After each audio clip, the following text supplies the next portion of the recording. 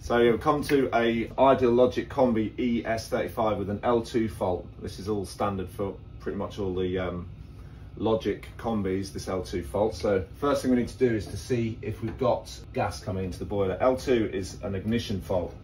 So there's a number of different things that could cause it. First of all, no gas. We'll just check that we've got a gas supply. That's just covering off the basics. So there's a number of different things you could have. And no gas would be one thing. So if you've got a pay or token meter or card meter and you've run out of gas, that could cause it.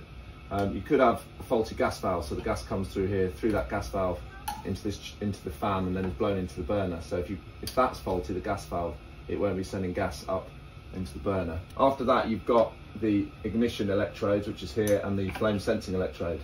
So the flame is sent to that to the ignition electrode by the spark generator, so that could also be faulty. So let's run through a few tests. The other thing it could be is a blocked condensate, but normally that you'd hear a gurgling noise, and at the moment we can't hear that, so we're just going to test first of all to see if we've got gas coming through.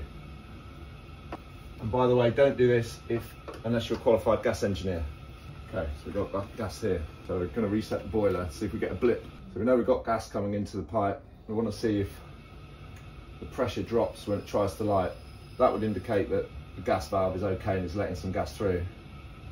So you probably can't see it there, but we did see a blip when it was trying to light. Yeah, slight drop in gas pressure as it tries to light, which means, well, it suggests, it does not a foolproof test, but it suggests that the gas valve is fine. Just going to go turn the gas off. Okay, so we know gas is coming to here. Why isn't it lighting? Well, what it does is sparks at that spark electrode, but you should hear a spark coming from that spark generator. So a good way to test it is to see if you're getting a spark jump from the generator onto that lead. So as it tries to light, can you hear it going zzz? You'll see a spark jump, and what we're getting there is no spark, and this is suggesting there you've got a faulty spark generator. But what we're going to do is turn the power off, because what could be happening is that spark generator might not be getting any voltage. We need to test are we getting voltage to that spark generator. Just turn the power off while we do that. Turning it back on, now I can test it with my multimeter. Now we've got live on this pin. You can see the brown wire should be live, neutral is the middle one, so let's put neutral there and see if we're getting 240 to that. If you're not getting 240, it suggests that you've got a faulty circuit board. We are getting 240 there. That's going through the ignition sequence, fans lighting, 240 volts. So my diagnosis is the spark generator, so we're going to change that, see if it fixes it.